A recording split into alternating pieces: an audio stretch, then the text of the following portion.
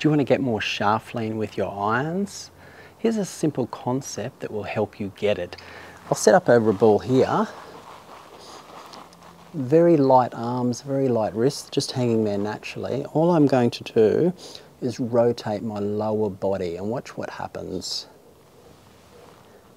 That shaft automatically leans forward just by moving my body and rotating those legs. I get forward shaft lean. Do it again. Not doing anything with my hands or arms. Forward shaft lean. Next time you make a golf swing, think about getting better rotation those lower half, and you'll get shaft lean every time.